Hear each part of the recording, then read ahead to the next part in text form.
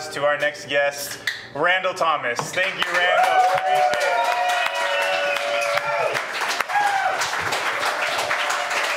Double clap. Yeah. Okay.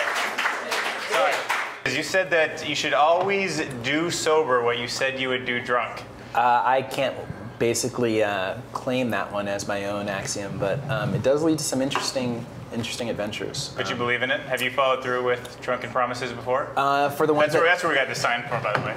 Yeah, for anything where the statute of limitations hasn't passed or that wouldn't get me arrested. Yeah, for the most part. No, it's because I think a lot of times when we get drunk, I don't know, you kind of, my grandmother always used to say when you get drunk, you become more of yourself. So like, you know, some people are mean drunk, some people are funny drunks. So your grandma told you? Yeah. Oh, okay. Oh, man. Just making sure, yeah. My grandmother. Okay, it's just, yeah, it's different than my grandma, so I just had to absorb it for a minute. My grandmother was a famous drunkard. Oh, okay.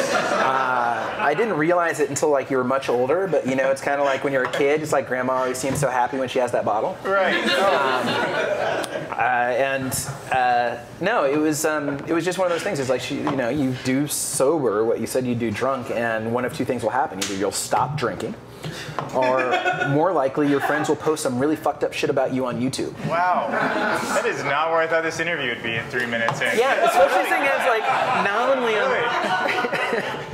I'm supposed to be here because like I run a company in applied statistics, right? I'm supposed to be talking about, this is how you build tech companies or something. Right, well, it's good. Keep it off Facebook. Okay, so let's talk about some of the, you have a huge list of accomplishments. You just got done speaking at the Tech Week that just happened last night, and you talked a lot about failure, I guess. So I wanted to continue that conversation a little bit. Yeah. Running a failing business, you say, is a lot easier than a successful one? Yeah. If you could elaborate on that, I'd love to hear. I've had more than my fair share of failing businesses, that's for sure. Funny part is they don't feel like they're failing businesses until like you realize you've got to like pay off the credit cards, or you know, somebody comes to take your car, or you know, you're dodging your friends because you know you owe them beer money, stuff like that. Right.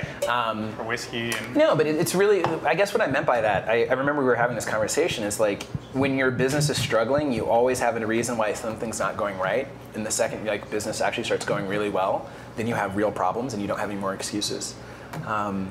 It's a different set of problems. There are always problems in any business or building a business from the ground up. But when things start going well, all of those excuses that you used to use to go to the bar instead of doing some work, you know, they kind of go by the wayside because you're the only person who's actually going to like get that shit done. You're part of a business. You don't have a choice. Right. And if it's kind of going sideways, you're like, well, you know, things weren't going that great anyway. So right. At least when you're buried, you can see what to do next. I can see it. And it's scary that I can see it, but yeah. If my business is failing, I can like walk up to you and be like, "Hey, man, buy me a beer. This sucks."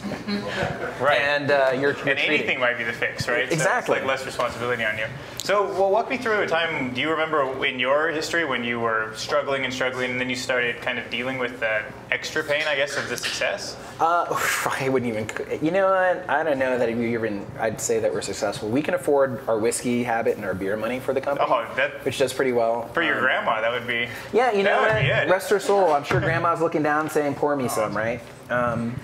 No, it's just different. It's like I suppose when I think about it, you never really think about it as being successful. I think about it as nobody's knocking on the door trying to like turn off your power or repossess your MacBook Pro. Right. Right. And that's the level of success that when we can actually start making decisions more out of what you think you should do as opposed to what you have to do. That's kind of, I guess that's either good enough or that's actually the first stage. Gotcha. But yeah, I remember all the times. I remember when this used to be fancy beer. PBR? Hell yeah. It's like if you're getting real fancy, you put like a sidecar Jameson, and you know, oh come on, like you guys, oh fucking hipsters in the crowd. Oh bullshit, oh I get it, now it's all fancy, like you want some Jamie and ginger ale in your shit. Oh, don't fuck with me on that. We all know those times where like, I remember there were times we used to drink this stuff called red, white, and blue. It came in an oil can. Yeah, okay, somebody's like, yes. You couldn't actually open it. The beer was so cheap, it didn't have a pull tab. Oh, they just to save on cost, they just left the knob off. Gotcha. You had to get a can opener, like an old school triangular can opener, and drink screwdriver in the side, maybe? Or? Yeah, if you're gonna get all fancy on it. Yeah. I mean, but I remember when like thinking about the decisions were really like, okay, pay your mobile phone bill or get like a 16 or an 18. I mean, it came in weird. I think it came in 18 packs of like steel cans. And so yeah, there's like, it's different. So during the pre-interview, you introduced me to the concept of confabulation. Well, tell me about looking back on the hard memories and how they seem now. Like, do they seem kind of like they have fuzziness around them and music playing? I wake up every morning driven by a fear of deep failure, like that. You know, today is the day that the company could fall apart. Because there might be a lot of entrepreneurs in that stage right now. Actually, so if there are entrepreneurs out here, no, everything will be fine. Don't worry about it. You'll raise the first round, and then the second round, and then you'll like IPO, and everything will be great. And success will be nothing but fun. Exactly. Right, yeah, nothing stressful about being a winner at all. I mean, Facebook, all of you, next one. Facebook for pugs. Somebody out there, you're going to do it, right? No, I think if you really want to run a business, you can never think that you've made it or that you're successful enough. And I don't mean in the sense of accumulation. I just mean you always have to be thinking about the next thing that you should be afraid of, and then do it anyway. Because frankly, it's paralyzing to the point of like maddening. I'm surprised actually most people, I don't understand why anybody would want to start a company without a lot of, like, you need a shit ton of Xanax or something. Right? Yeah, well, so you think there's a discrepancy in how the average person sees running a business and actually what the reality of it is? Oh, I know there is, because come on, that's like keeping up with the Kardashians. Yeah, shit, right? I mean, it was a softball, but there's a discrepancy, right? Because we like to lie to people about what running a business is about, right?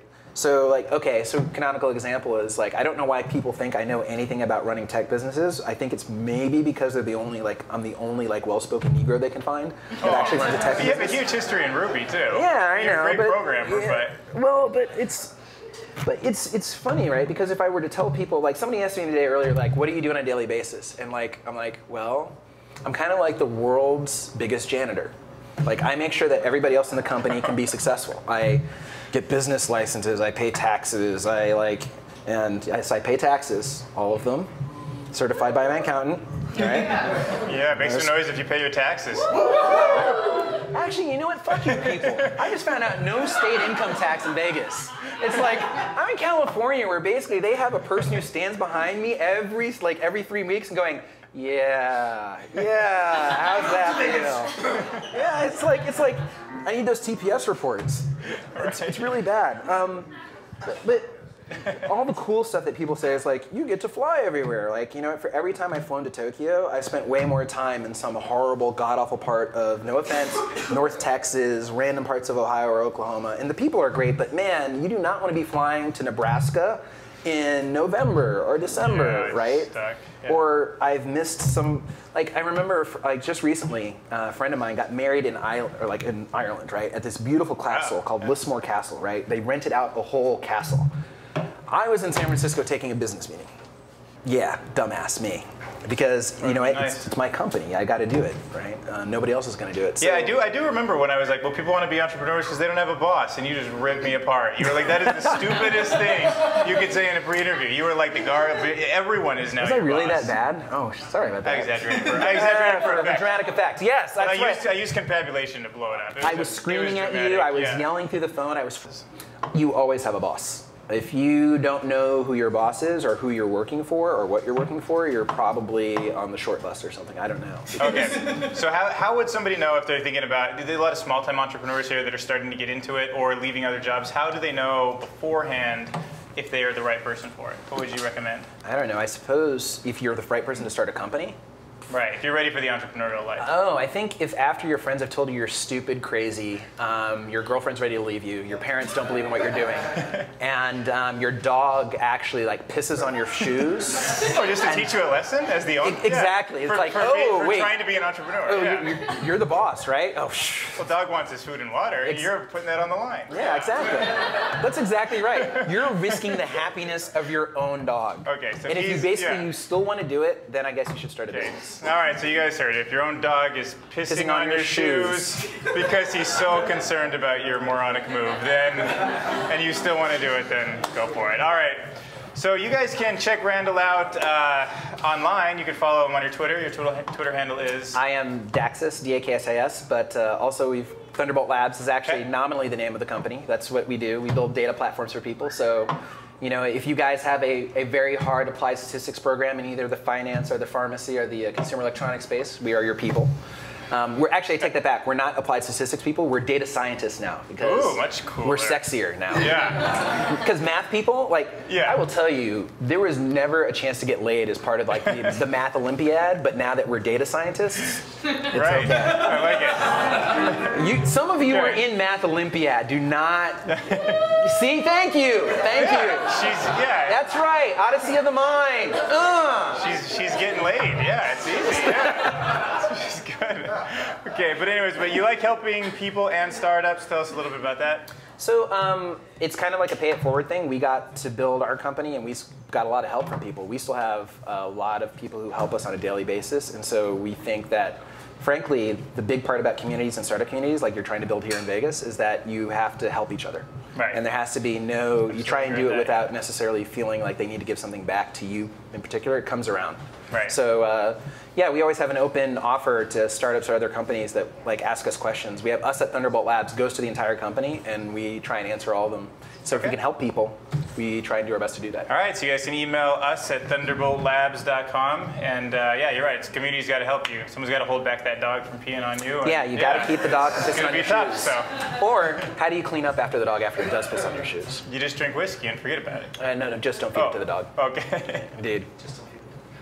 Just don't feed it. No.